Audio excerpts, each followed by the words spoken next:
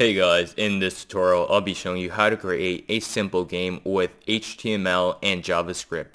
So first what we'll need is a text editor. So if you have Notepad, that will work, or any text editor that can save as an HTML file, it will work. So what I'm going to do is I'm just going to create a new text, and I'm just going to copy all my source code from the game and paste it in. All the source code will be in the description of this video, so you can just go to the link and copy and paste it in, because I really don't want to retype all of this. As you can see, it's going to take a long time. So what we need to do now is we need to save it. So we're going to go to File and Save As, and I'm going to save it to my desktop, and I'm going to name it Game. And what you need to do is you want to make sure Save As Type is all files, and you want the extension to be .html, and click on Save. Now that we're done, what we need to do is we want to open up the game. And as you can see, this is the game. So now I'm going to explain what the code does.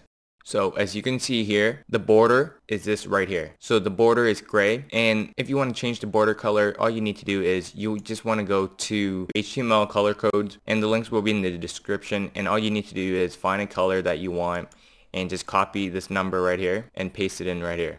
And for the background color, this is actually gray. So if you want to pick a different background color, let's say orange, just copy this number right here, replace it here, and when you click save, you go back to the game and you refresh it.